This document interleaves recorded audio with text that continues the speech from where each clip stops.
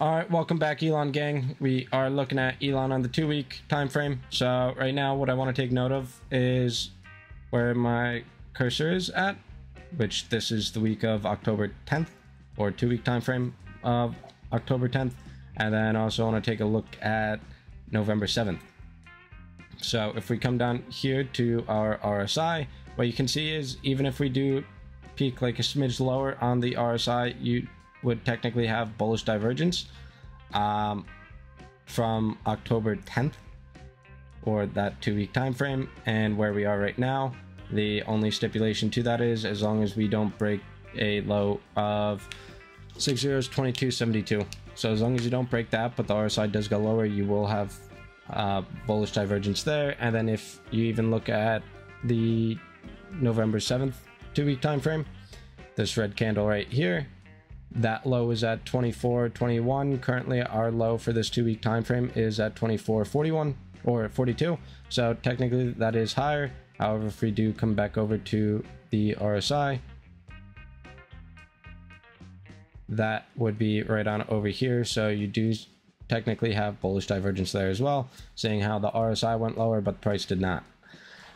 So that being said, let me reset that and let's hop back into what we normally look at. So going from here, that's on your 2-week. If we switch back over to daily time frame, so what we talked about yesterday was that we should be anticipating seeing a bounce from here.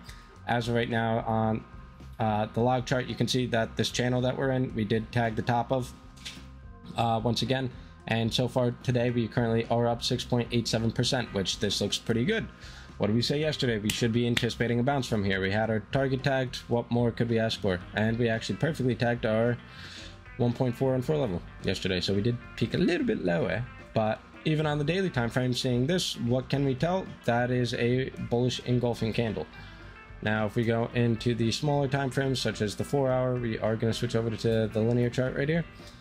And what you can see is we are in this channel, whether you want to consider it a falling wedge or just a channel. Then either way, ultimately they both end in the same result, that you do end up breaking towards the upside right here. Now what we need to really see for confirmation of this, in my opinion, is we need to see a break above, or a closure really above 28.88. and if we were to look at this for a channel, the measured move for that would be, assuming that we break out within the next like 4 hours or so, the measured move for that would be getting you up to about 30 flat, 30 if you will, which would be getting you back to this like range high essentially. So ideally you would want to break through there, and then I mean, is there anything else? Can we look at the 1 hour? Do we see anything noticeable here? Not necessarily. You don't see anything really too noticeable here. But even looking at this inverted, this does not necessarily look like something that we would be anticipating to see like just moon from here. But we really do want to start seeing us break towards the upside from this point on. And then I do also just want to reiterate from yesterday, I'm going to switch this back to log now, which one of the key things here is, you can hide that stuff, is the volume that we talked about.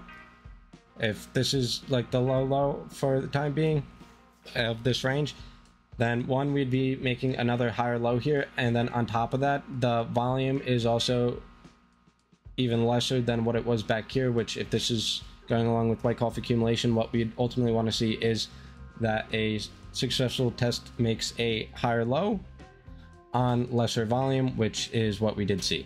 I can try and like zoom in a little bit right here. You can see the low that we made here in last June, higher volume. Then we looked to October, lesser volume, and then where we came to now is even lesser volume, which is good to see. So other than that, that's really about it for the video. I am anticipating a bit more upside, getting up to probably 30 first, and then from 30 is going to be an area where you would potentially end up finding resistance. If you're able to get past there, your main target is really going to be about the 40 flat. If we do though back on our fibs, you can see that our 618 is at 35.03, so right about there. And then our 382 is actually at about 29.69, so where that measured move gets us up to. So we ideally want to break back above that 382 right there. So other than that, none of this financial advice. These are all just my thoughts and opinions, and you guys have a phenomenal day as always. Adios, muchachos.